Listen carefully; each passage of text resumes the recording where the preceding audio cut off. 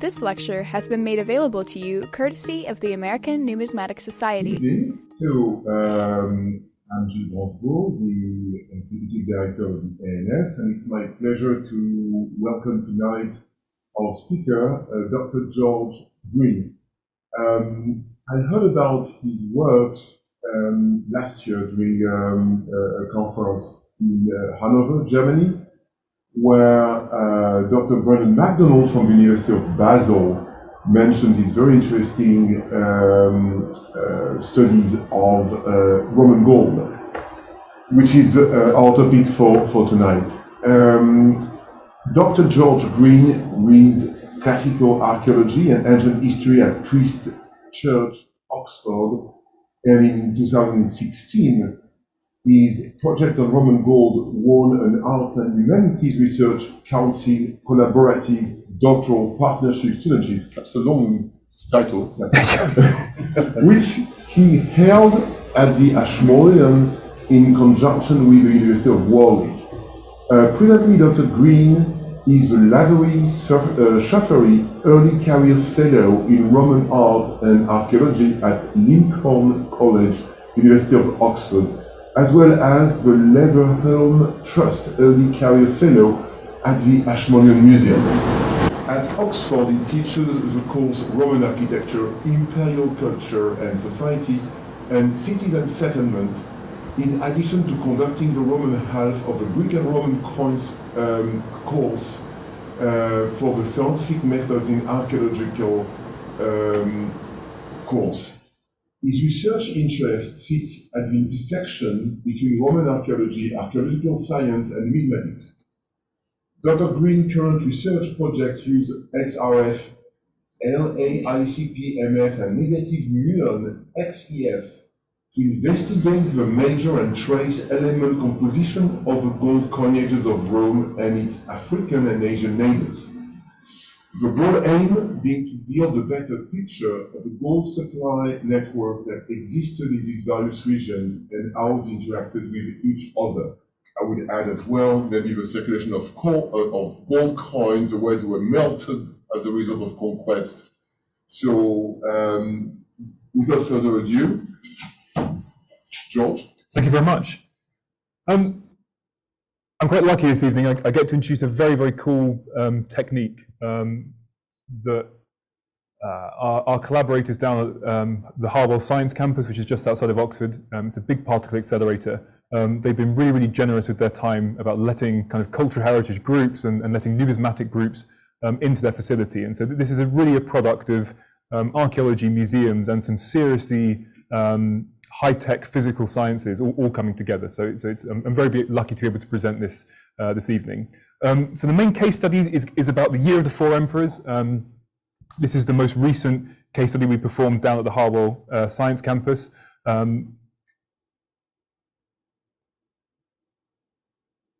But the talk, I'll give a brief overview of the technique. So it's muonic, so hence the mu symbol, XES, so X-ray emission spectroscopy. The technique is... You want to share your screen, maybe? Oh, is it not shared? No, not yet. Okay, that'd be a good idea. Sorry about that. Yes, good. Yes. Like that?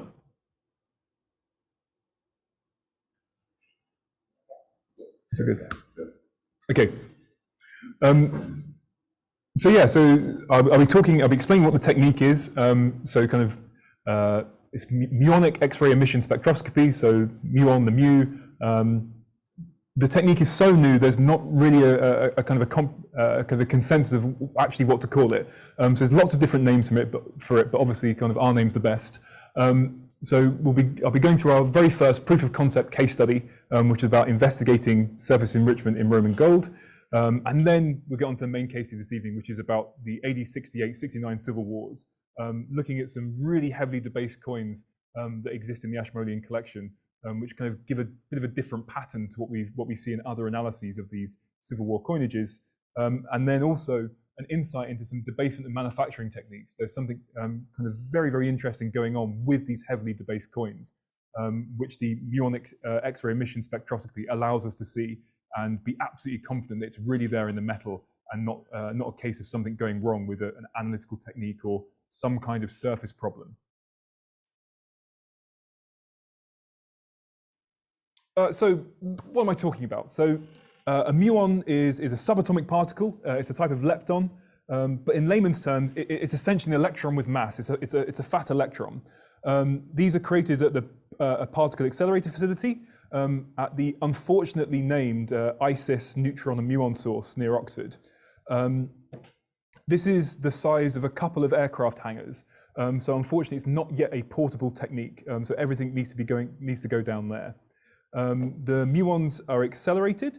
They're given a fixed momentum, and depending on that momentum, they penetrate different depths into your sample. They essentially fly in between the atoms of your sample, only being captured by nearby atoms when they've basically run out of steam.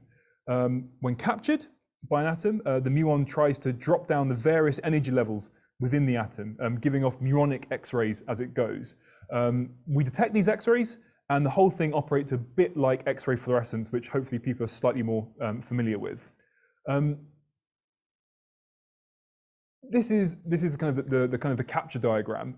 So the muon goes in, it gets captured, it drops down these energy levels in this sort of GCSE level kind of diagram of an atomic structure. And each time it drops down the level, an X-ray is emitted.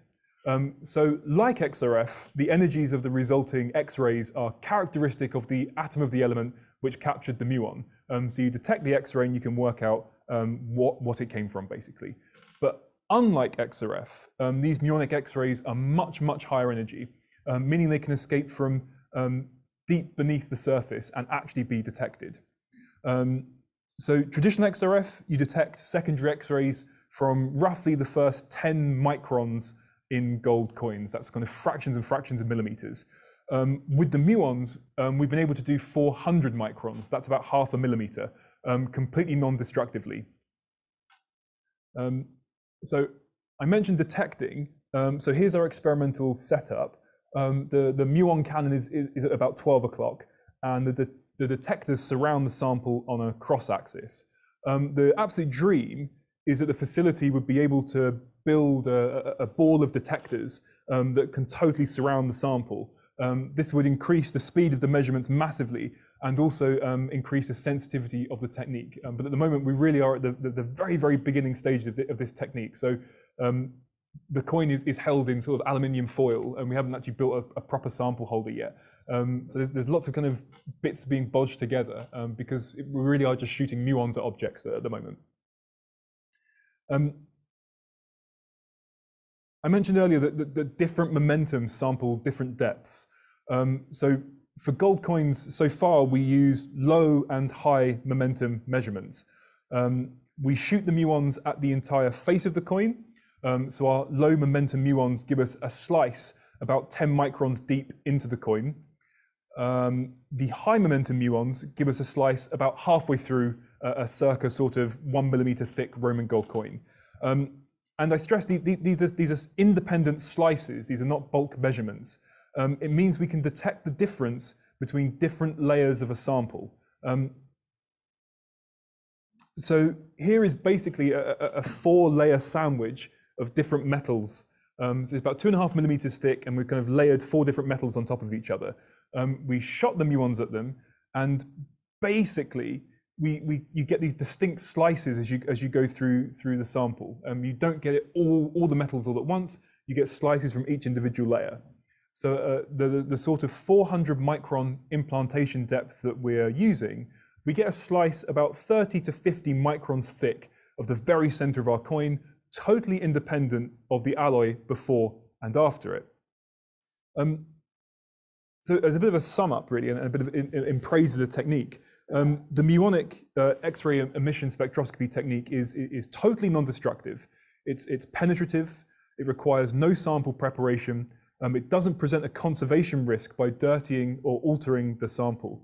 It doesn't present a safety risk by leaving the sample irradiated, and can be practically applied to a wide range of object sizes. These qualities present loads and loads and loads of advantages to those working on cultural heritage objects.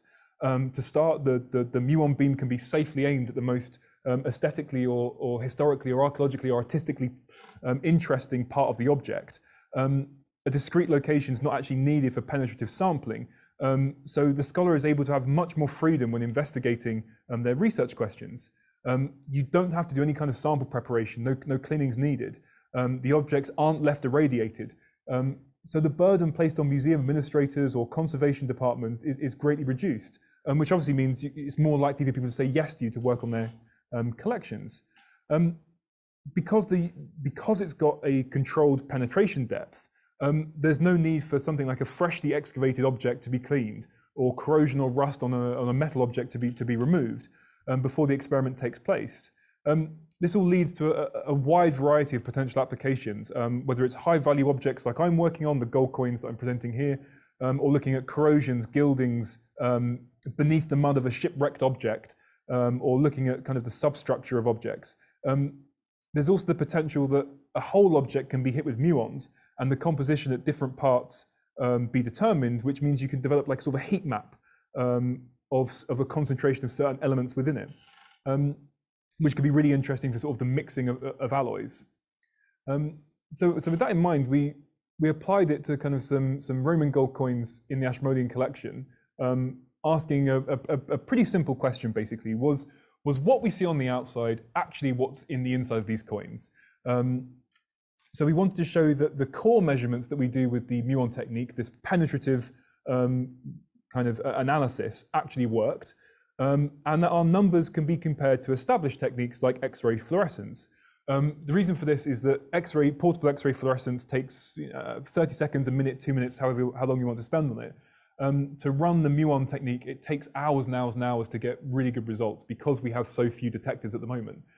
So if we can show that the XRF and the muon technique produce the same results on the surface, then we can just screen everything with the XRF technique and then use the muons to do what is really unique about them, which is go deep beneath the surface, totally non-destructively, to make sure the surface and the core are the same. So we did this on 3 coins, two aurei of Tiberius and Hadrian, and then a solidus of Julian. So first, make sure it works. So we used some gold alloys of certified purities to make sure the technique is working. So here they're Mach 1, 2, and 3. And they decrease with purity as you go across the screen. So Mach 1 is about 94% gold, Mach 3 is about 60%, and Mach 2 is about 75% in the middle. The easiest thing to do is to focus on the gold peaks on the far right of each graph, about 400 kilo electron volts. The important thing to note is that the intensities of the peaks drop as you go down in purity across the screen. So Mach 1, 94% gold, begins at about sort of 250, 300 sort of intensity. You drop down to Mach 2, 150 to 200, Mach 3, 80 to 100. So the gold purity, the gold intensity of the gold peaks are going down as the purity of the gold certified materials go down. So we know it works.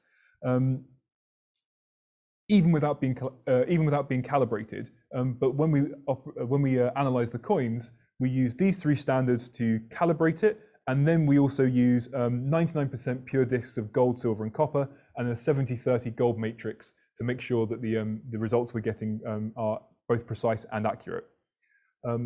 So a brief reminder, we used low momentum for the surface measurement and a high momentum for the interior measurement, which was a slice about halfway through the coin. The resulting spectra are shown here. The low momentum surface measurement is in yellow, and the high momentum interior measurement is in red, offset just above it. The key thing to note is that there's no extra peaks suggesting extra elements hiding beneath the surface. So for example, a fake that's made of lead or tungsten. And there's no radically different patterns in the intensities of the various peaks.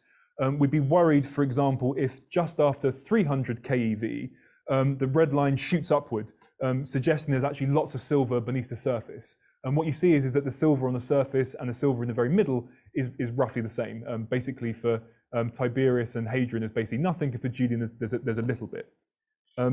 This is easier to see when we compare it to the X-ray fluorescence results. In terms of numbers, they come out pretty good compared to XRF.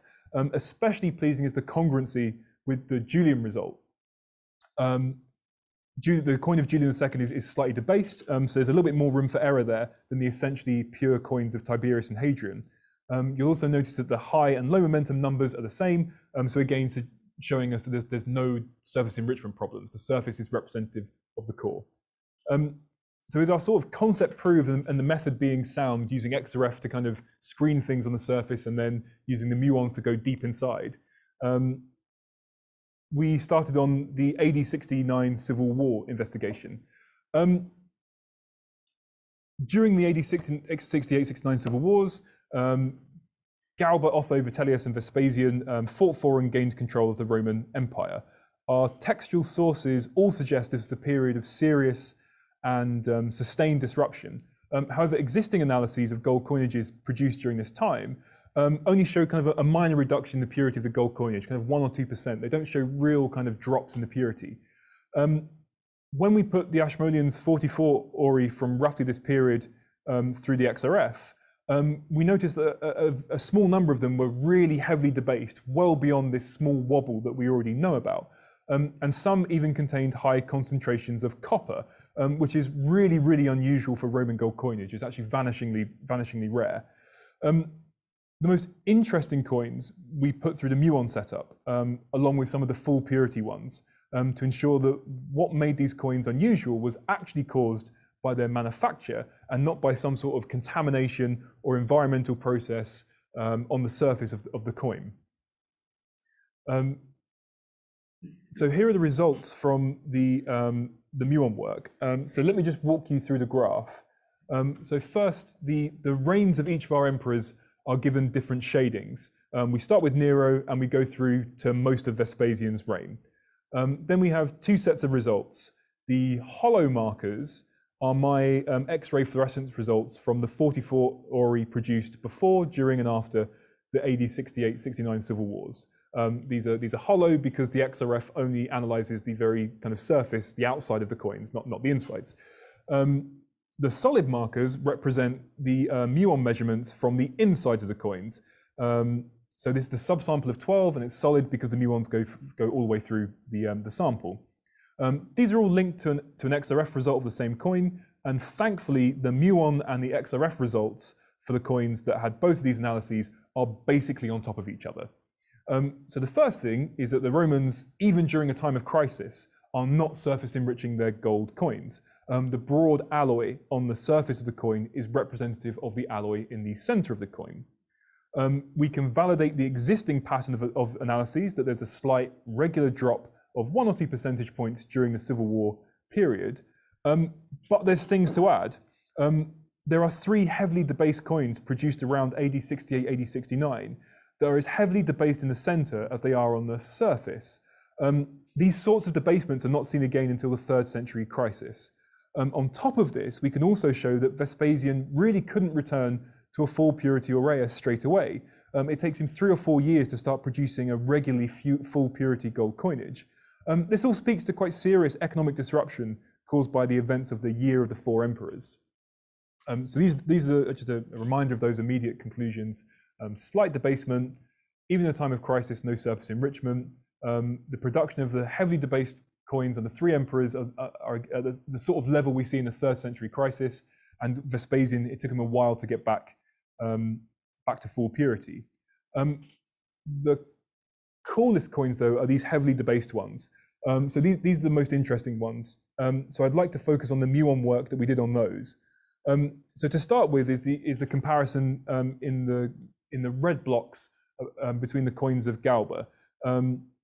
So we start with the heavily debased aureus of Galba next to one of his full purity examples. So the XRF for the coin of Galba comes back at sort of 99.6, the muon work 99.8. We go to the heavily debased one, 89.3% for the XRF, 89.4% gold for the muon work. So again, really, really high quality results. They're congruent, which is really, really pleasing, and it shows that the heavily debased coins really are that heavily debased. This 10% debasement is very, very real.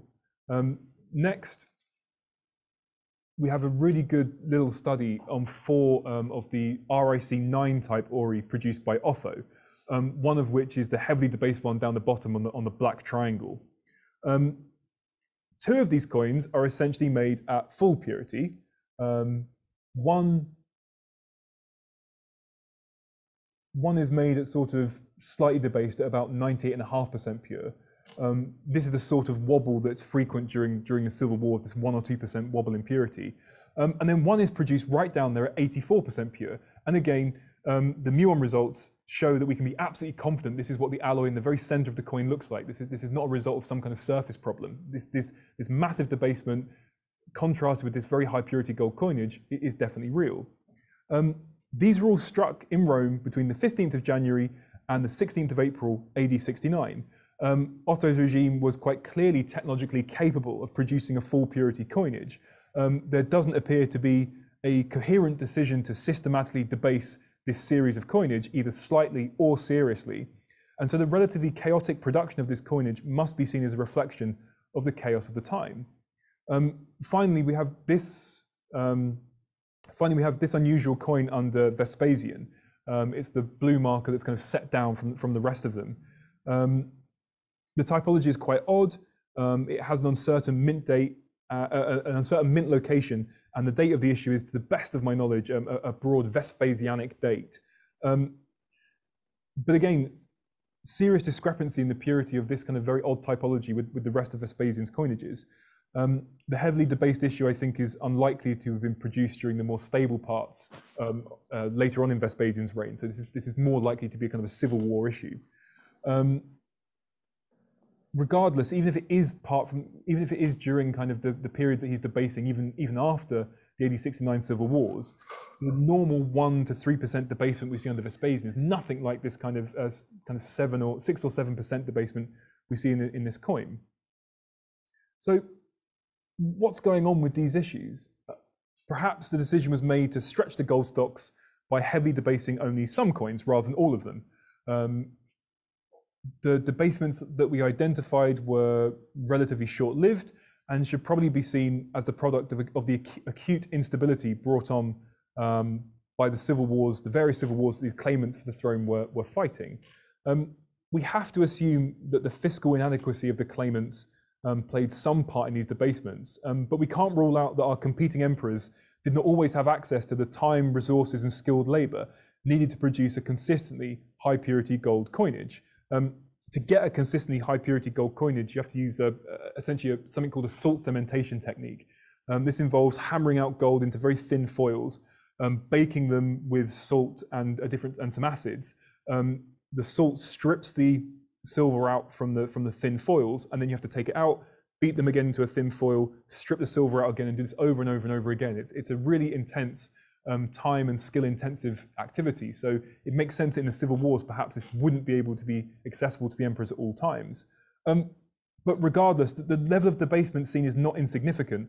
Aurei that are only 80% to 95% pure aren't produced again until the 3rd century crisis, which gives some idea of the true scale of disruption caused by these civil wars.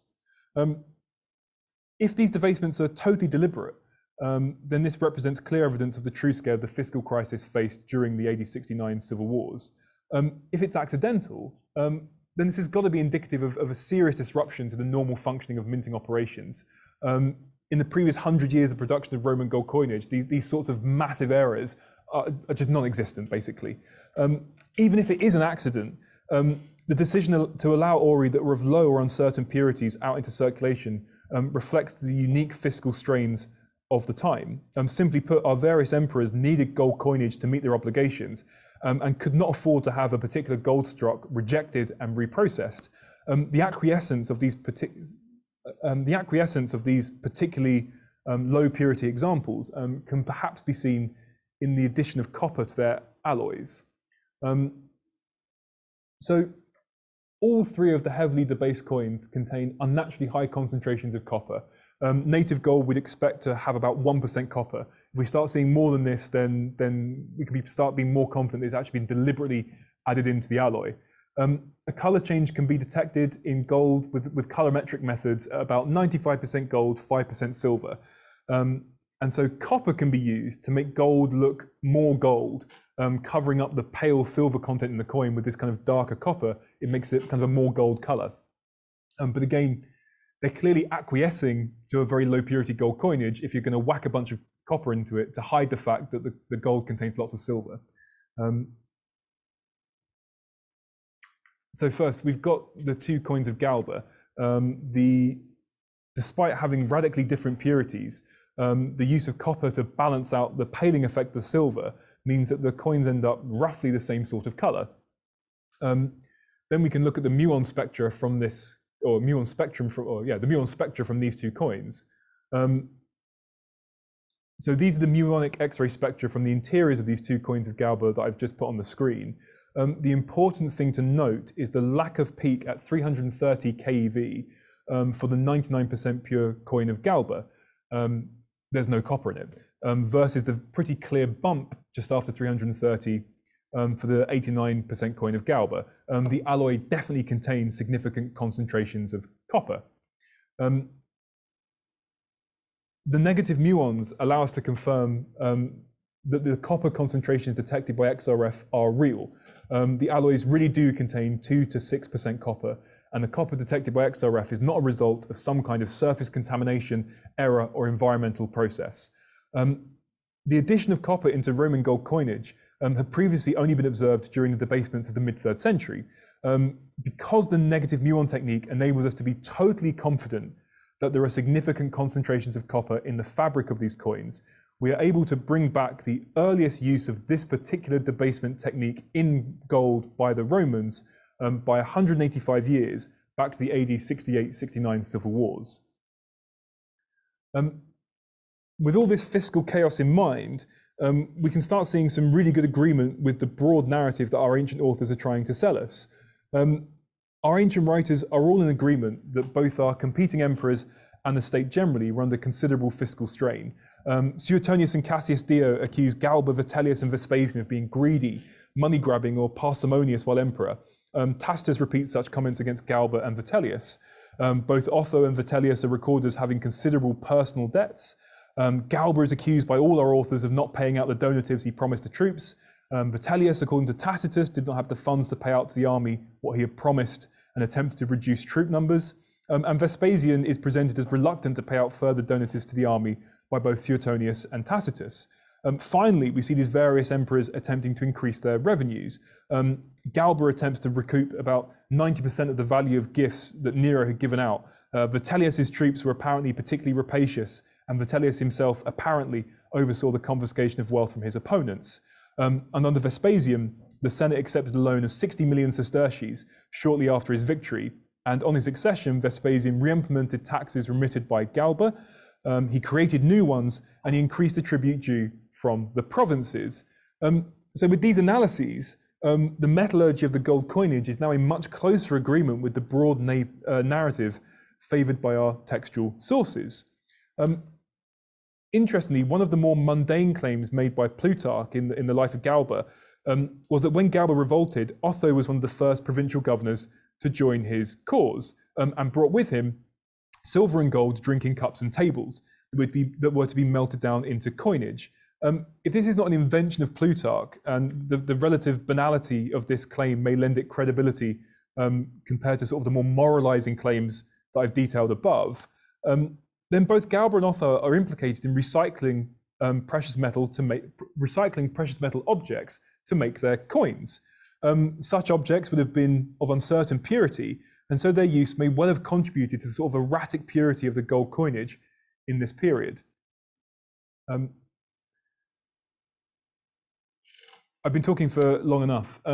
So the broad conclusions from this is that with the negative muon technique, we've shown totally non-destructively, and that's the really cool thing about this. To get this sort of information, we normally have to section a coin all the way through or drill right the way through it. But this, we can do it non-destructively. We've shown that the range of purities we can see in both the core and the surface of the coin are the same. With these results in mind, we've got to assume that the fiscal adequacy of our Civil War claimants played some part in the debasements, but we can't rule out that our competing emperors just simply didn't have the time, the resources, or the skilled labor to actually refine their gold coinages properly. Thanks to muon technique, we're able to confidently state that the three most heavily debased aurei in the Ashmoleans collection from the Civil War period contain 2 to 6% copper. The earliest use of copper as a debasement technique in gold under the Roman Empire can now be securely dated to the AD 68-69 civil wars. Again, because we can be absolutely sure it's in the very center of this alloy, it's not just a surface problem. And finally, it seems that a few years recovery time was required before the state was able to start producing aurei at full purity again, which hopefully gives an indication, along with the kind of the narrative favored by our texts, of the sort of economic disruption that went on during these wars. And thank you very much for listening. Thank you very much.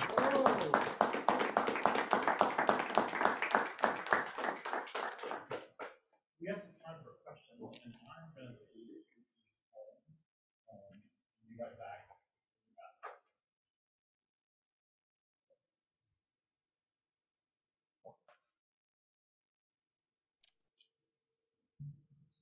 Can you hear us in the room? Yeah. Mr. Schaefer, do you want to ask your question?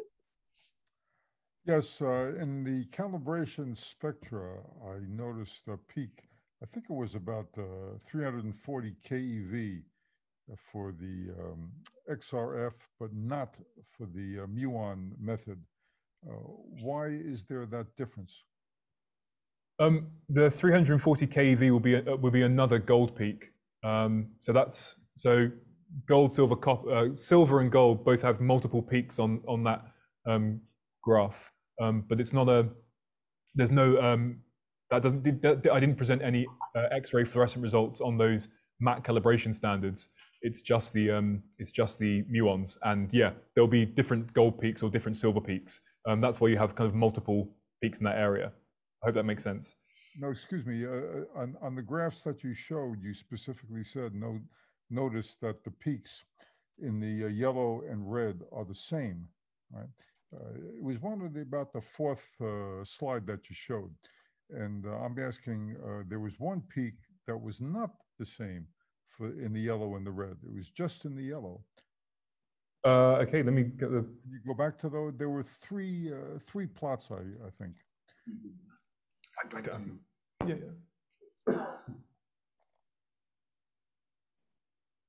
And you said going from left to right, I think there was a greater concentration of gold.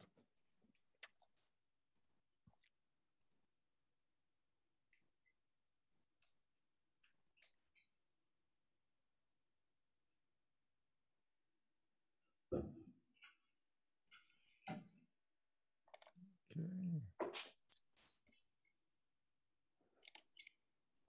Almost. Keep going. Oh, that's it. That's it. Let's see now. Oh, no. This is, let's see, three.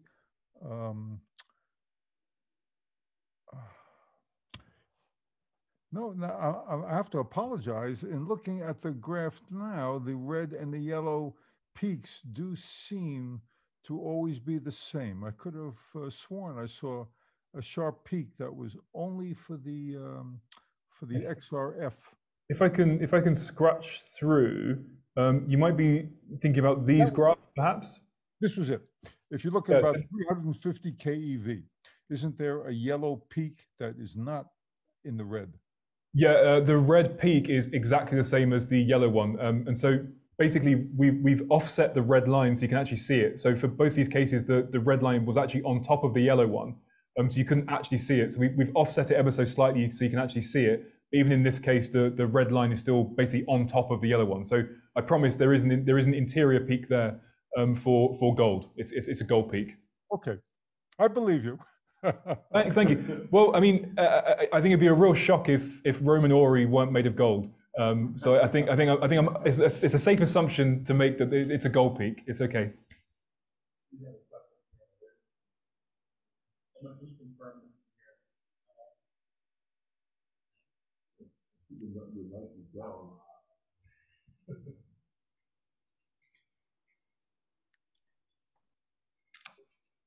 Mr. Wolf, would you like to ask your question?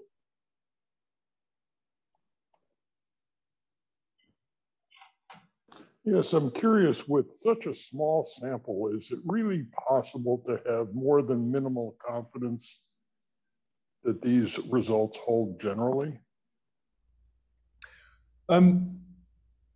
There's a real difficulty when you're looking at unusual things, that the unusual ones, by definition, kind of aren't representative. So we know that the slight wobble in the purity, this kind of 1 to 3% slight debasement, that's definitely representative of what's going on. The unusual coins, these heavily debased unusual ones, are unrepresentative by the fact they are unusual, but the fact they exist points to things going terribly wrong. Like I said, in the previous 100 years of Aureus production, these sorts of errors simply don't happen. They never put copper in the gold coinage in the previous 100 years. They don't do it for another 100 years afterwards. They don't make these sorts of errors where you drop down to kind of 80, 90% pure gold coins. It just doesn't happen for another 100 years. I'm sorry, how is it that we know that without doing this kind of analysis? Well, there's been lots of XRF analyses of basically I've done 573 Roman gold coins from the Ashmolean collection through X-ray fluorescence. That gives me a whole range from the Roman Empire.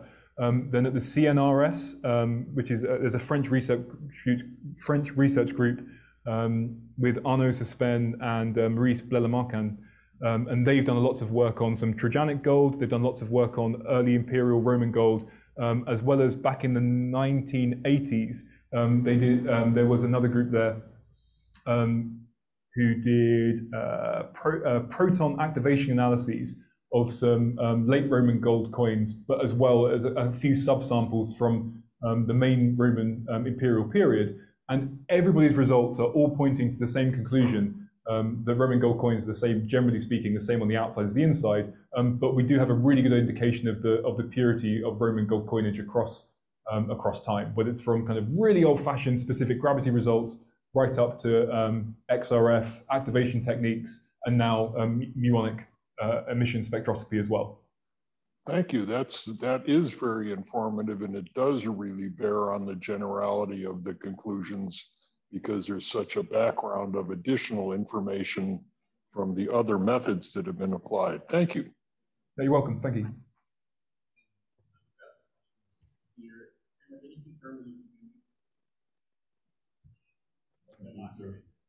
Excuse me, I have a second question, if no one else does. In doing dye studies of Roman Republican bronze coins, there's somewhat of a problem with coins that look like imitations. And it would be nice to submit those to a metallurgical analysis to see if they were different, if they really were imitations or just an engraver who was a little different. Do you foresee individual coins being allowed to be sent to this facility? So there's muon sources are pretty rare. I think there's about 5 in the world. I think with the big ones that do cultural heritage, the Harwell Science Campus in the UK, the Riken facility in Japan. I think there's some muon sources being set up in the States, but I'm afraid I'm not super on top of where that's happening. But there's definitely some being set up in the States. But whether it's going to be negative muons for culture that will allow cultural heritage, I'm not sure. But yeah, absolutely. In the UK, you submit a proposal to the beam, and you explain why you want to do it, what your reasoning is, what you hope to get out of it. And then there's a panel that sifts through them, ranks them, and then awards beam time. 1 day on the muon beam costs about £20,000. So a whole week, which is it took us 10 days to do the Civil War gold, just the 12 results, and that came in so obviously about £200,000. But that's a contribution in kind because you make the application and then it's free at the point of access. So yeah, absolutely. If you have a specific project.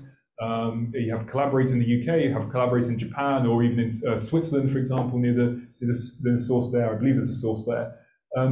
Then yeah, you can ask them to submit a proposal, and generally speaking, it's free at the point of access. And doing these sorts of studies and asking kind of weird and complicated questions of the technique is actually really useful for these muon groups as well, because the sorts of questions we ask about the coins and the alloys and the restrictions we place on them mean that they have to understand their technique more. They have to kind of tweak it, and they have to answer difficult questions, which means they get better at using the technique. So, so actually, it can be really useful for them. So especially the one in the UK, they've been really open to doing cultural heritage stuff. So yeah, absolutely, one coin can go in on half a day. Yeah, absolutely. All right, thank you. For our questions in the room, in theory, these mics above us should work. So you can ask your question aloud, but I also ask if you could just repeat this question as well as you can. So ask your question, and then if you repeat it when you answer it, for the maximum possible, So capturing of it. for my university, I wrote a thesis about the coins of Windex, a usurper or rebel in the south of Gaul in the year spring of 68. And one of the things I tried to do is I tried to decide whether or not there's silver coins attributed to him. Are there bronze coins? Are there gold coins? I hadn't seen that in scholarship before.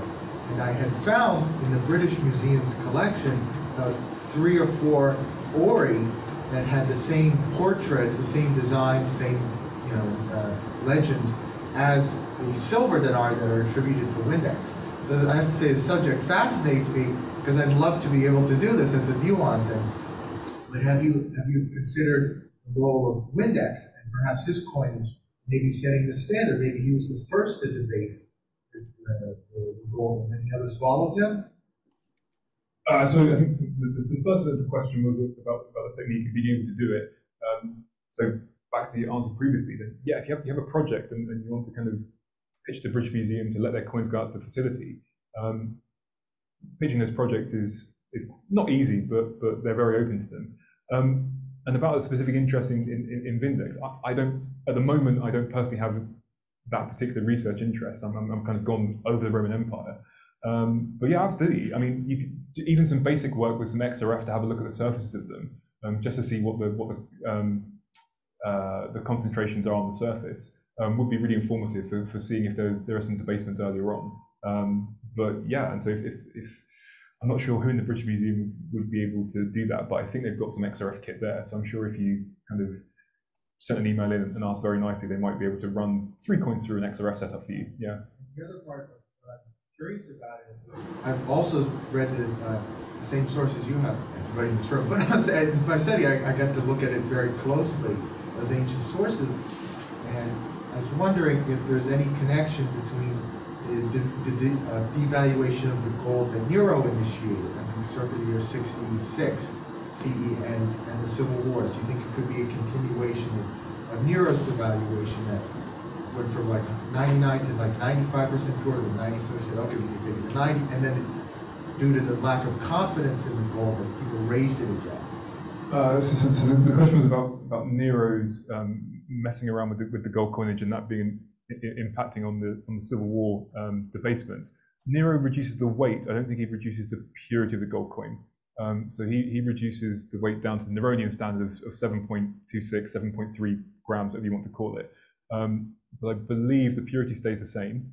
And I believe also there's no crisis in confidence in the value of them. This would be one of a series of weight reductions that's happened over the last sort of 100 years. We begin with Julius Caesar with over 8 grams. By the time we get to even Nero's kind of very early coinages before his reform, we're at 7.5-ish. So going down to 7.26 is just one of a series of drops. So I think in terms of confidence, we're okay with these weight drops. And as part of my doctoral thesis, I looked at hoarding patterns of gold coins. One of the things you see is that people are happy to hoard different weights of gold coins together. They don't seem to discriminate between higher weight issues and lower weight issues in this early period, in this Julio-Claudian period. So as soon as they produce a low weight gold coin or a weight reduction, people are happy to use it straight away. So it doesn't seem to be any crisis of confidence in this Julio-Claudian period. Mid-3rd century, when you get Caracalla dropping it down to 6.5, and then we start getting 5.5, 3s and 2s, and all the weights produced in sort of around 80 to 60. Then there's a real crisis of confidence in the gold coinage, and we start seeing gold hoarders who, from the time of Julius Caesar right up to the early 3rd century, who, generally speaking, 9 times out of 10, they're just storing gold coins when they want to store gold. Suddenly, in the mid-3rd century, this goes down up to kind of only about 40% of people who are storing gold are now doing it solely in object form. So we start seeing a use of bullion and bullion-like objects replacing gold coins in the mid-3rd century, because there's a crisis of confidence in the gold coinage, as well as a variety of other complicated factors. But one of them is definitely people start not trusting the gold coinage as a store of wealth. In the kind of latter half of the 3rd century, we still have this tradition of, we still have this use of bullion and bullion-like objects, but we also see gold coins also coming back into hoards. And that's because, in my opinion, that that's the point where the gold coinage starts circulating by weight. And there's such a massive variety of weights, they can't all have the same face value. They must be acting like circulating pieces of bullion at that point, and that's why they're stored alongside objects. So it kind of all makes sense in that sense, but that's where you get a crisis of confidence, not under Nero. We have another question online if you want to ask your question, Mr. Kaiser. Thank you. Yeah, I actually had a couple questions, but I don't want to monopolize things. So if I need to yield after the first and come back to it, that's fine. So first of all, just a general remark, this is really great stuff. I should mention that I'm partly asking with a certain physics background here. So the first question is, you spoke briefly at the beginning about calibrations, and I wondered about the self-shielding. So the X-rays emitted from the core have to mostly go through the outer layers. Even if they're only emitted from the core, they still have to travel through the outer layers of the coin. And so there will be some absorption, and that absorption will of course be energy dependent. So how did your calibrations take into account that self-shielding? I mean, the muonic X-rays are such high energy that the self-shielding's not, self-absorption is not that much of a problem for us. So these are really almost like soft gamma rays that just go right through. Yeah. So I mean, the Beer-Lambert equation, right, can give you a vague idea of the escape depth. So for XRF, because they're kind of 9 kiloelectron volts, you've got 10 microns. These at 350 keV, 100 times more than that. So self-absorption, self-shielding is really not a problem. There are small problems which leads to an uncertainty figure. So the uncertainty of lots of this is about kind of, if we say it's 90% gold, there's a plus minus of about 0.8%, generally speaking. So that leads to an uncertainty value. But in terms of self-absorption and it being a massive problem, they're so high energy that that's not a major problem, but it definitely does lead to some of the uncertainty figure, which is a bit of a cop-out answer to say it's in the uncertainty. Yeah. No, that all makes sense. If I can proceed with my second question, if that's not too monopolistic. Yep. So the second question was, so preface this remark with a question with a remark. I'm really glad to see that somebody has finally built the muon microscope. I mean, you have an electron microscope, you have a muon microscope.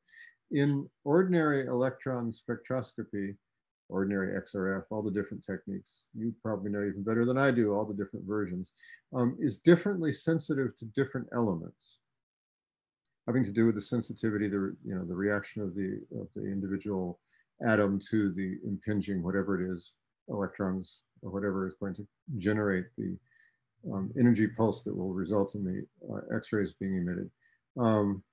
Are there similar sensitivity differentials with muon spectroscopy?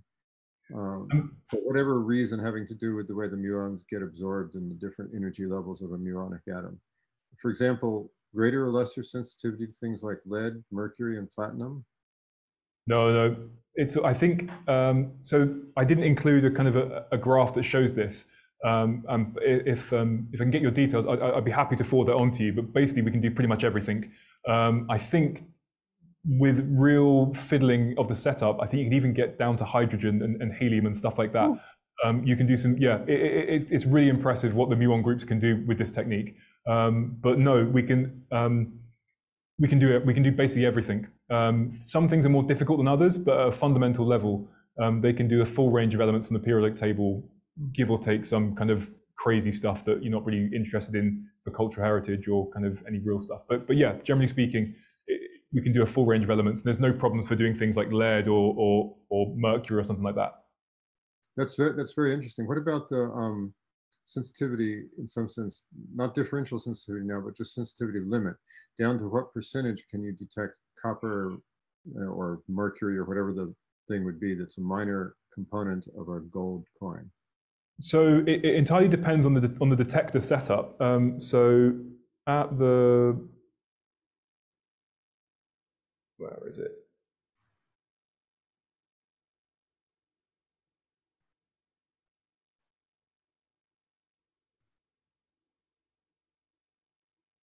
Sorry. That thing, yeah.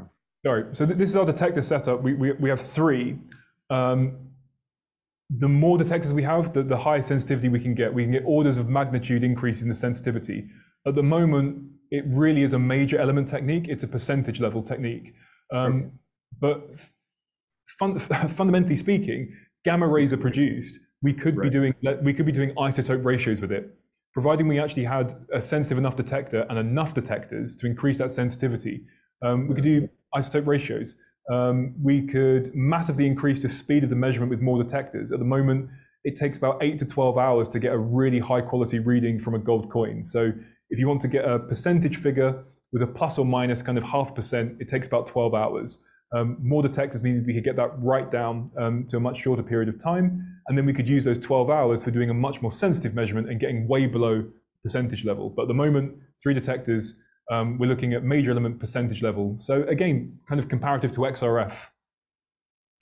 That's very cool. I have some ideas. I don't know if they'll pass muster with you or the committees, but not me. God, I'm useless. I wrap the tinfoil around the coin and move things for them. They do the actual science. I sort of just take credit for it. All right. Thank you very much. This is really great stuff. No, thank you. George, just a couple of comments. I'm very, very impressed by this, I have to say. A couple of observations. This does seem to lead more confidence in XRF observations, which is a good thing, considering how portable and inexpensive XRF is, for certain measurements. The fact that this is able to get considerably deeper into a coin and allow more observations for the actual fabric of the coin materials is equally fantastic. The concern, obviously, is just the scale of it. I mean, if the equipment is going to remain on a very, very large scale and effectively inaccessible, if the United States does not have such a facility, then the concern obviously is going to be, going forward, just how widespread and accessible this technique is going to be. Do you see a future where this will be effectively downsized and made more accessible? So the question was about the access to facilities that have muon capabilities. It's really difficult. You need a synchrotron to kind of essentially strip electrons from things. You strip electrons from hydrogen atoms, you smash them into a graphite target, and then you produce muons, which last for fractions of seconds. You need really powerful magnets. You need aircraft hangar style stuff. We're talking a huge leap in technological capability to turn this into something that's even benchtop or lab based. This is really, really difficult. No, I don't think so. Not in sort of the timeframes that would make any kind of impact on our lives. It's going to be a facility thing, but that's why being able to show that X-ray fluorescence results and the muon results can be compared, because you can screen with these available techniques and then focus in with the much more inaccessible technique. Part of your comment section also said about the essentially reproducibility of XRF results. They matched up with the muons. The really important thing to remember is that these portable XRF machines are only as good as the way you calibrate them and the way you check them. So I was very lucky. I've got a number of standards, and my grants allow me to buy a number of gold standards, which means I can always check the accuracy of the results against known kind of discs of gold, basically. If you just kind of wandered off with an XRF machine and then started shooting them at objects, that's when you can't be super sure about it. So absolutely, yeah, it shows that the technique, when those standards are there, is really good, and perhaps it's kind of a little bit too maligned by people with much better equipment. It does do a good job when the standards are there on precious metals, but without those standards for XRF, that's when it gets in troubles. So it's just a slight thing about the reproducibility there. But yeah, absolutely, it's great to see that a cheap and available technique like portable XRF matches up with this technique. Yeah. It's possible to trace the copper to a region, sort of help pin it down, like if it's Spanish copper mines or mines in Asia or something like that. Do you think that is another avenue for research? So the question about tracing copper or provenancing copper used to debase these coins, it would be really difficult because I think one of the ways of tracing copper is to use lead isotopes. So it would be difficult to work out which lead isotopes were coming from copper and which ones are coming from silver and which ones are coming from gold in the mix. Another way you could do it is to use trace elements, but again, the gold itself will be trace element rich. So it'd be difficult to see whether the elements are coming from the gold or whether the trace elements are coming from the geological source of the gold, whether it's from the copper being added in. The next question is whether is that copper actually being literally added in? So if someone got kind of like a bar of copper and sort of chucked it into the melting pot of gold, or is someone taking a bunch of gold objects that happen to contain copper, melting them down, and then using them to strike coinage, in which case the copper hasn't been added in, it was already in another object. They're not refining it. Maybe they're just making it into gold. Well, it's unlikely that the copper is from a lack of refining, because gold will naturally contain very low levels of copper, and any gold that would come from kind of a copper-rich source, you have to smelt it, and that involves removing base metals, so that would be the copper gone. So when you see high concentrations of copper, it's unnatural. So it's either been added in at some point in time. But if these coins, we don't know whether it's been deliberately added in or when someone's just chucked in an existing gold alloy that contains copper. So provenancing a specific part of it would be quite difficult. But with trace elements, you could work out whether the copper's been added in or it's kind of natural. So the silver is the easiest one to do this for. So the silver, if you look at the relationship between silver and bismuth and lead, if the concentration of silver increases and the concentration of lead and bismuth increase, you can be quite confident that the silver's been deliberately added in. If there's no relationship, you can be kind of more confident that it hasn't been split from the gold. So you can do something like that with silver, but provenancing the debasing materials is going to be really difficult. It's difficult enough to provenance the actual gold, let alone kind of the small things inside it. So I think that'll kind of be beyond our understanding at the moment, but I'm sure if someone who knows way more than me about it might be able to do it at one point in time. Yeah, so maybe.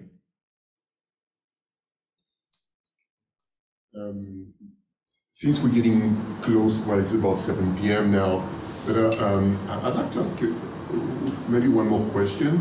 I have a quick question for you. Wait, where will you publish this, or have you published it? So it's currently going out for publication. So we're submitting it to journals.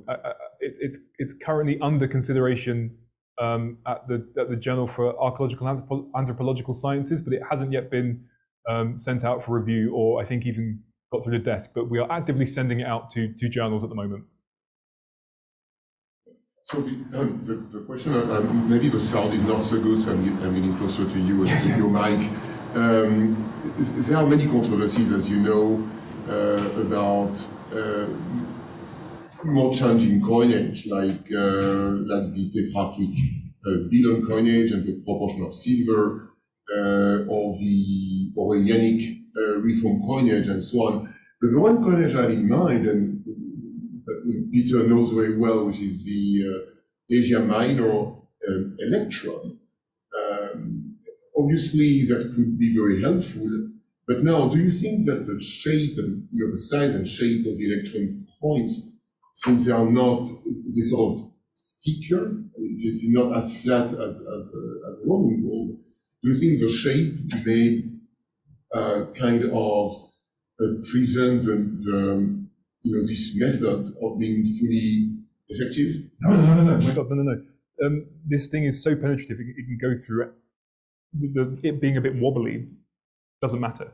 It can go straight. It's not like XRF where you're bouncing the X-rays off.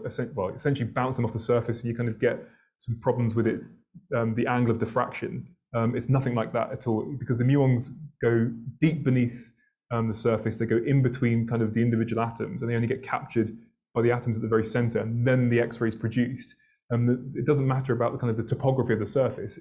You could get a gold coin, wrap it in a bunch of mud, and then fire the muons through it, and it goes all the way through. The coins in our study are wrapped in aluminium foil, which is obviously crinkly and bubbly and it's got all different levels to it, and it goes straight through it. It's not a problem. Early electron coinage is something we really want to have a look at. The heat map capability is something I think would be really cool to see if there's a heterogeneous mix in the alloy itself with a heat map style thing, but that's going to be quite difficult. But yeah, a very basic kind of right through the middle, looking at the middle of them is something we definitely want to do. And it's on our list of proposals to submit. In fact, there was a group of coins from Samos, early electron coins from Samos that was published by Koray Kunik in 2015, if I remember right, or 2005, in which he, I think these were analyzed by XRF, but they detected a certain amount of copper in those coins, and some sort of comparative with that specific group actually would be really interesting, because his conclusion with that set of coins was that the copper was deliberately added to bring the color up, and that yeah, I mean, we see this in kind of Egyptian New Kingdom objects. You see it in the Amarna letters, where the king of Mesopotamia complains about the pharaoh's kind of magic gold, where he puts it into the fire and suddenly kind of 10% of it disappears. It's got magic disappearing gold, because the Mesopotamians were able to split gold from silver and make pure gold. The Egyptians were doing it by chucking a bunch of copper in to make it look pure gold. So we know this is going on. It's been going on for thousands of years. So yeah, without doubt, if they're detecting unusually high concentrations of copper, it's probably being deliberately added in to bring up the color, probably. Thank you for watching the American Numismatic Society's YouTube channel. Don't forget to subscribe. And if you like our online resources, publication, and events, you can support the Society by becoming a member. And don't forget to check out our book and eBay stores. The links are below.